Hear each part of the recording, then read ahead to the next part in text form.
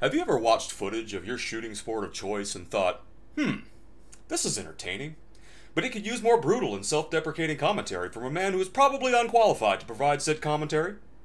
No? Well, too bad! You're gonna watch this video and like it! So, kick back, maybe grab one of your favorite potent potables, you know I did, and enjoy. I give you the very first episode of Shouting Match! Episode 1. The range is a swamp, but I already got up early for this dumb shit. Alright, let's get this show on the road. You can probably tell how wet and crappy it is. I was already cold and wet and shivering, and that's never good. But I think this run went pretty well. All things considered. Alright. Made a good hustle there. Now, as you can see, I cocked the hammer. I can go in single action because I'm shooting limited minor like a dumbass. I put the wrong grips on that are illegal for production class, so I had to shoot limited minor, the class in which no one actually wins anything. Because the scoring's bullshit. Connecting pretty good. Decent reload. I kind of need to watch what I'm doing with the muzzle, though. Yeah. Oh, jump away. Oh, jump away. Oh, finally connected, huh? Yeah, there you go. It's almost like the point of the game is to finish the course fastest.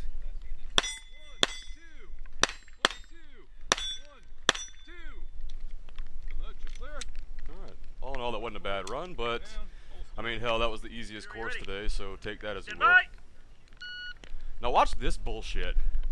My dumbass thinks, oh, okay, I'm gonna get just a little bit closer, close in distance just a little bit more by sticking my hands through the hole. Now the problem is, you see me move my thumb? It's interfering with my grip, which is interfering with my trigger pull. 12 shots on a 6-plate rack.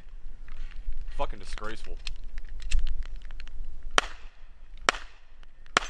And that was a little plate. It was pretty difficult. Overall, it's a strong finish to the course, honestly. Not too bad. And done. Not too bad. Now, this next run is where everything really goes to shit. I don't know what the hell happened. Something with my extractor. It got stuck somehow. Failure to extract. You'll see. It's gonna be fun on a bun, people. Stand by. Oh yeah, party hat's always ready, dumbass. 1, 2. That little plate was difficult. Now this is where, oh, check it out. Failure to extract. Empty casing stuck in the chamber. Hurry up, rack and clear. Let's get a fucking move on!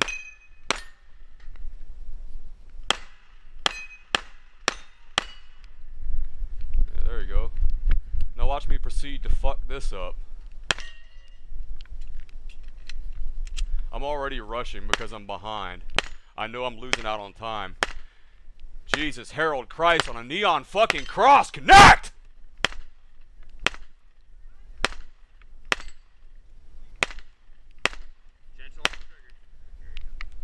Yeah, quit jerking the trigger. You're trying to rush yourself, big shoots.